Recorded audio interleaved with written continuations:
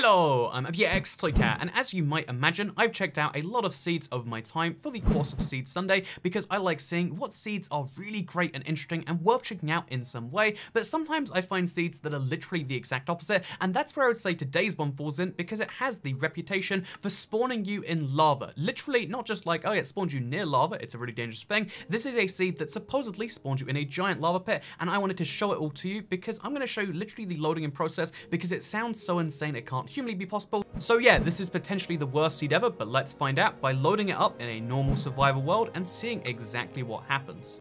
Okay, and as you can see, it was pretty true to its reputation, I think. I could be wrong there, but it does seem as though I've spawned directly into some lava, and this time, it spawns me on some water, but 2 seconds later, not even 2 seconds, a full second later, we're straight inside the lava. Yeah, so this is a seed that, it's very hard to see this immediately, but it spawns you inside of a ravine, mostly filled with lava, meaning that most of the time, your spawn location is going to be directly inside a block of lava, because Minecraft tries to spawn you as low down as your spawn coordinates will allow. So for instance, the lowest I can be right now is obsidian, but the lowest you can be if it tries to spawn you here is right the way down at the bottom of the lava, which means you're instantly dead and it's terrible.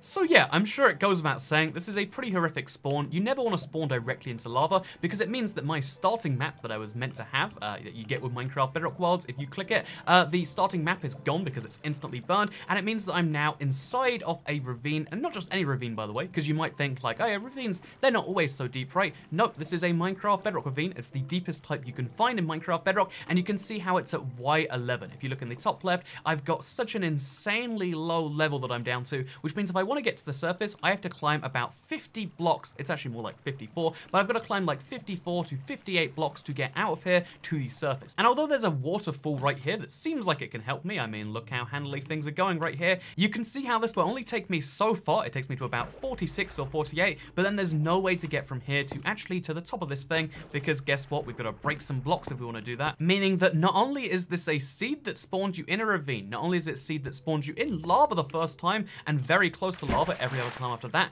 but also if you want to get out of this place, you're not going to be able to do it the normal way because you can't make a pickaxe because no wood. You have to break yourself a bunch of dirt, which by the way, all it would take is using a shovel and taking it all up, and then other people wouldn't be able to use. So you have to take all of this dirt, or you have to just break stone with your fist, but you have to do something along these lines and get out of there. Oh, and by the way, because the entire thing's surrounded by caves, because ravines often do intersect with caves, stuff like this can end up happening, meaning not only is this all of this stuff stacking on top of each other, but I'm also being attacked by 2 skeletons, one of which is wearing gold armor. This is only on normal difficulty. It can get harder than this, by the way.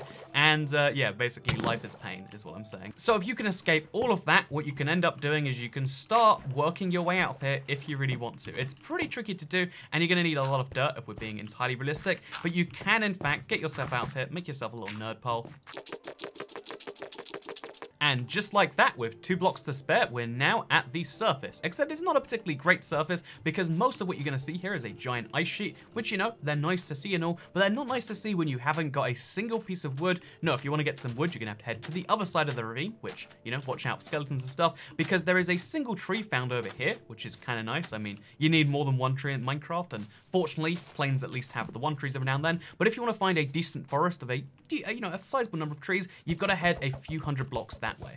And just remember, this is after you've been attacked by skeletons. This is after you've had to break a bunch of blocks anyway. So yeah, if you want to get really started on this world, it's one of the hardest ones to do so with. Obviously, every Minecraft seed is balanced in such a way that it's meant to be very easy for you to get all this stuff done, but this seed is not. And allow me to switch out to creative to show you the rest of this seed, because obviously there's a lot of great distances involved, so it's going to be easier to fly, because you might then say like, oh, but there's a village over here, and this is what I love about this seed. So we've been talking about blacksmiths so much recently, and it might seem like, oh yeah, every Minecraft seed just has so much free stuff flown at you. No, the nearest village to spawn does not have a blacksmith. You have to trade if you want to get your stuff from this village, which means even the closest source of usually free stuff, it's all going to have to come from trades if you want to do it that way. Then if you head to the edge of the desert, by the way, past another miniature ravine, if only you spawn in one of these, right? No, you got the deepest type possible, but then you can find yourself the closest forest all the way over here, and it's spruce wood, which I like spruce, but I think a lot of people would not place it in their top 3. But to head back to the spawn, because now we've covered the kind of escape route and what you can kind of get when you do that, let's talk about what else is around the spawn area, because I find this to be such a fascinating spawn. First of all, there's this iceberg over here, sometimes which spawns with a mushroom. Again,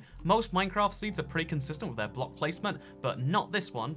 Because if I show you a previous iteration of the seed, the first one I loaded up just to check it, as you can see, there very much is a mushroom in there, and it was true the second time too, but not the third time. But yeah, this feels like it really shouldn't be there. I know definitely mushrooms are not meant to spawn as part of an iceberg, so how did it get there? I don't know. Why is it not there sometimes? I also don't know. It's one of those miniature mysteries in Minecraft.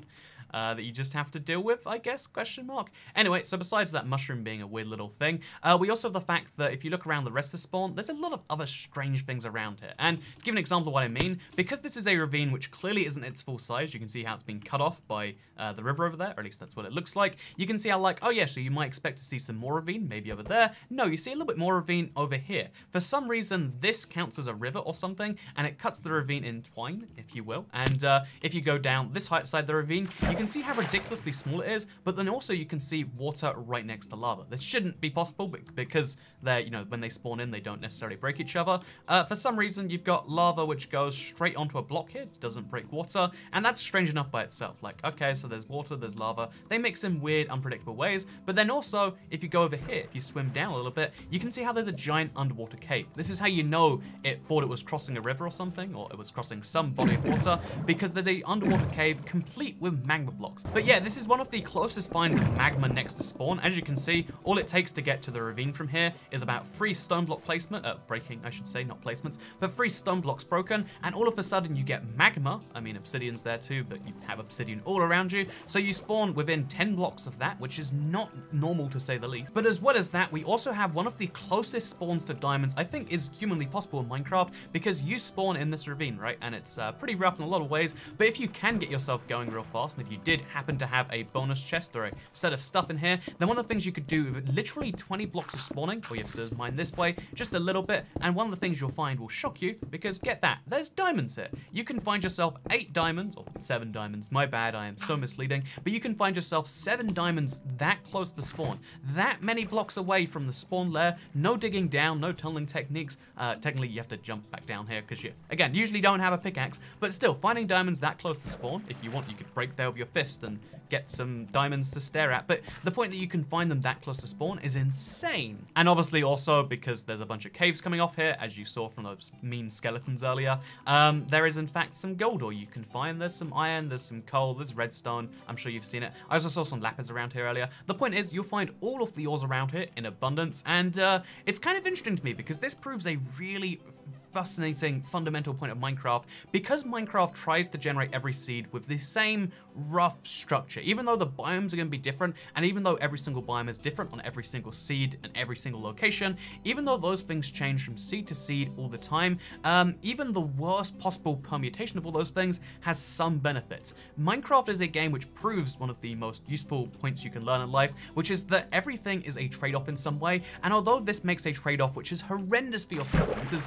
the worst spawn ever. This is, you know, like, it doesn't take a genius to explain why spawning in lava is worse than not spawning in lava, but even though this is one of the worst spawns ever and one of the worst seeds ever because of that spawn, it also then has some benefits, because what's that? We can find ourselves some diamonds that fast. What's that? We can find ourselves some magma much faster than on a normal seed, which is great for doing lots of weird things in water physics. The fact that, you know, even the worst seed ever has so many positives, which, by the way, might make the seed worth playing in its own right, might be appealing enough to some of you that you're like, yeah, of course I'm going to check out this seed, is really great. Because, again, even though, you know, it's pretty negative early game, there is a pillager outpost there, and you'll know where it is pretty much immediately. That's kind of wonderful, right? The fact that, even though it's not the greatest for diversity and finding yourself, you know, like a few certain blocks that only spawn in some biomes, the fact that there is a nice mixture of plains and deserts and savanna means you actually might want to speedrun this seed. Again, the spawn is kind of a fun little joke, and maybe that's a thing you don't want to work with. But yeah, Minecraft proves the age-old rule of one man's trash is another man's treasure. One person's amazing Minecraft seed can be someone else's worst one because you don't care about getting the free loot because you want to work for it. And one person's, you know, worst seed ever might be great for someone else because you can trap people, because it's like a challenge to work through. And honestly, a part of me really likes that. I would love to see how fast I could go from most challenging spawn ever to defeating the Ender Dragon, for example. And I think this seed really would be great for that. Because as you know, if you've ever watched one of my Minecraft Without X runs, where I kind of beat the game with certain, you know, permutations, like weird challenges, like without jumping, without crafting, etc, etc. But as you might know from one of those runs, it's really important to be able to find Enderman, and desert's one of the better biomes for it because they're not affected by rain and they're pretty flat, so you can usually find more Enderman. And because of that, having so much desert over here, really, really wonderful, right? Also, there's desert temples around here, and it's a really great seed for lots of other things.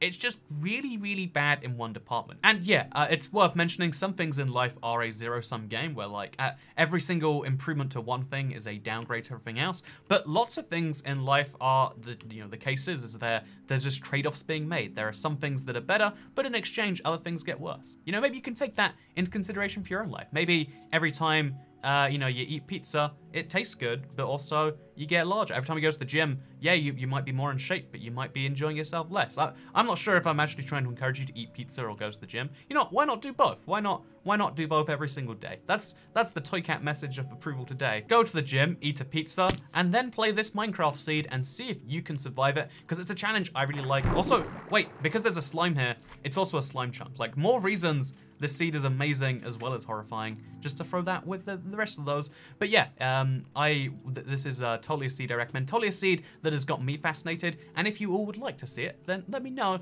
in the comments down below. Also, the thumbnail for this video was selected by democracy, so if you don't like it, I guess apologies for that one. But yeah, no, thank you so much for watching today's Seed Sunday. If you did like it, you can like it and let me know. If you really liked it, you can share it, and that's another way of letting me know. And you can also, I don't know, smash that bell or whatever people say. And that's how you can guarantee that you'll see me in the next seed, which won't be terrible, by the way. Usually the seeds I show off are generally quite good, which is, yeah, you think you can see next time. But for now, thank you very much for watching, because I'll see you all next time. Goodbye.